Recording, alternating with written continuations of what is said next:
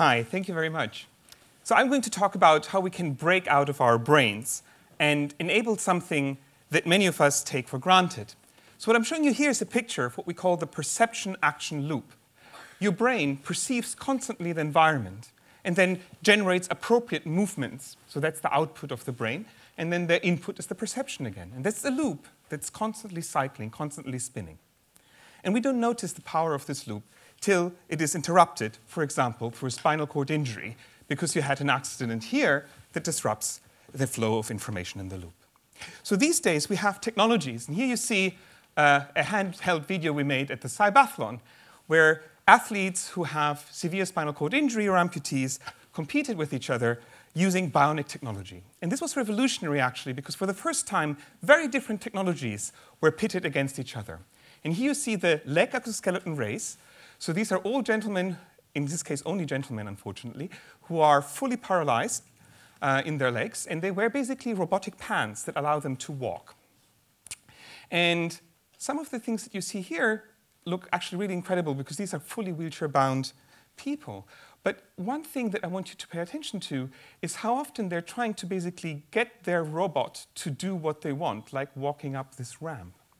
And this is actually really the challenge I want to talk to you about today, the fact that robotic technology has tremendously progressed. But for us to be able to interact with the robotic technology so it feels seamless, that's actually a real challenge. And so what we're really talking about here is that all these gentlemen, if you talk to them privately, as I did, will tell you they much prefer using their wheelchairs because it feels much more comfortable and natural than actually walking with these fancy machines. So this is a problem we need to think about if we want to think about the progress of robotics.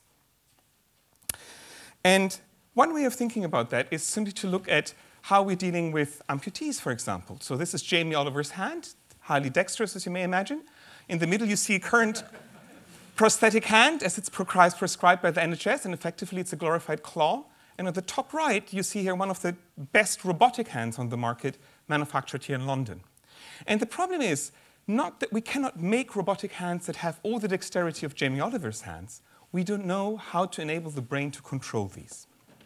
And the standard answer from a neuroscientist, like I am, or I was, is simply to record from neurons in your brain. And the more neurons you record, the better it is. And fortunately, we've seen a rapid increase. So from 1950s onwards, we've seen a rapid increase in the number of neurons we can record from. This is a logarithmic scale, so this is 10 neurons, 100 neurons, 1,000 neurons. And up here, you see actually some of the videos that Jeremy just showed you a few minutes earlier. It's a fantastic progress. And so just like it's in computer chips, we're speaking now for Moore's law in neuroscience. Every 7 years, we double up the number of neurons we can record from. So if we just increase more, we should be able to do better.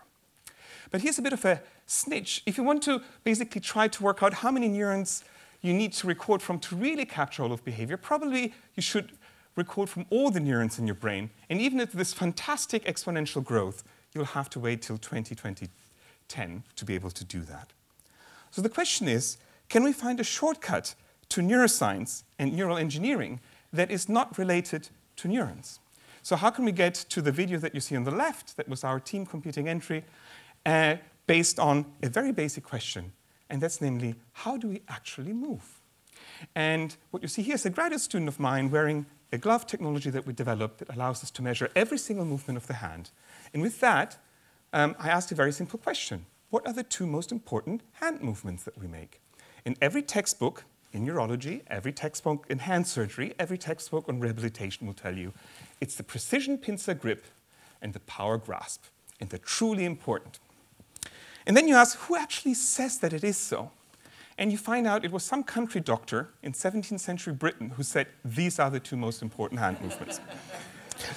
So while we're in a day and age where we can talk about your personal genetic sequence, the 3D structure of your proteins, the large-scale brain connectivity that we get from the human brain mapping, we actually know very, very little about human hand movements, or human movements in general.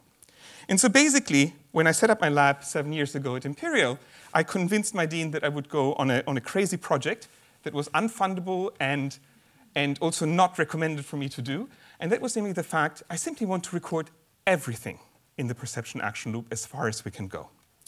And I'm just going to show you a snapshot of that. So we spent roughly 5 years developing technology, allowing us to capture the movement of every single finger, the movement of every single of our major joints in the body, all our eye movements, everything that we see, everything that we hear.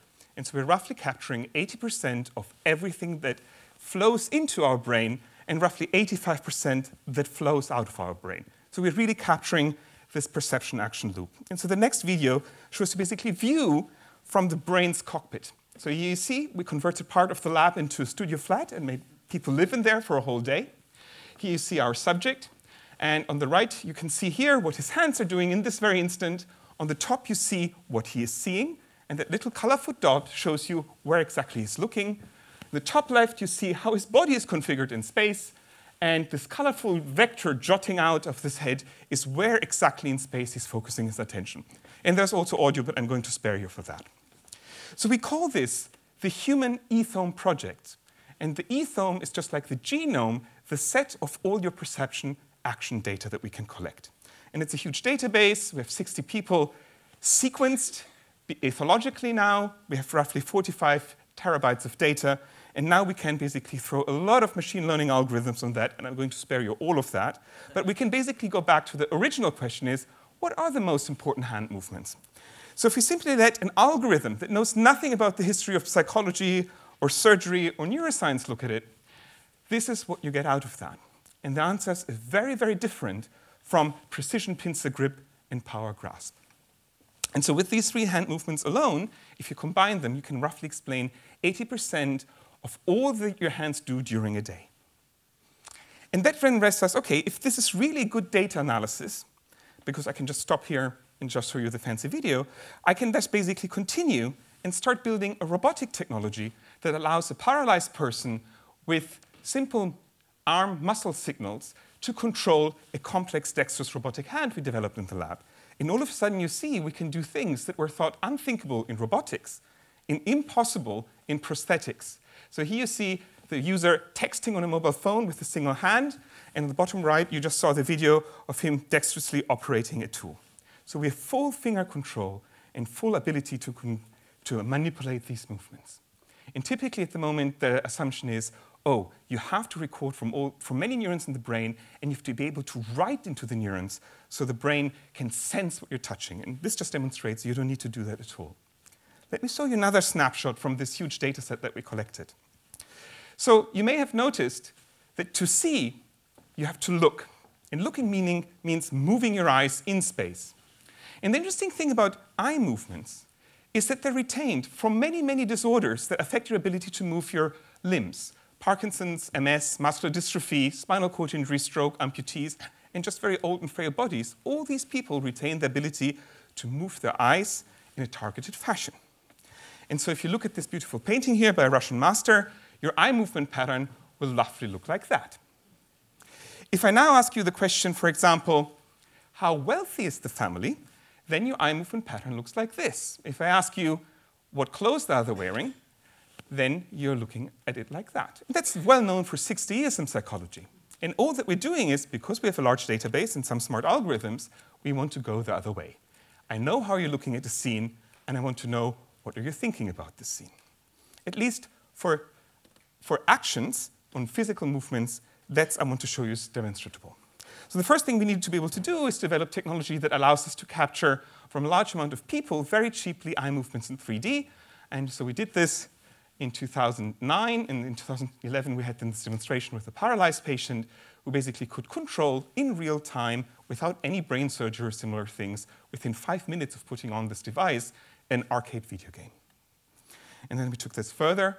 And in this case, we correlated how eye movements that you made while you walk around and plan your strategy of how to walk through a room can be decoded by the system, and we can translate that into driving commands for a wheelchair. So just to be clear, this is not a user interface that you have to learn. You're just asked to imagine what you would be doing normally with your body, and the system decodes that.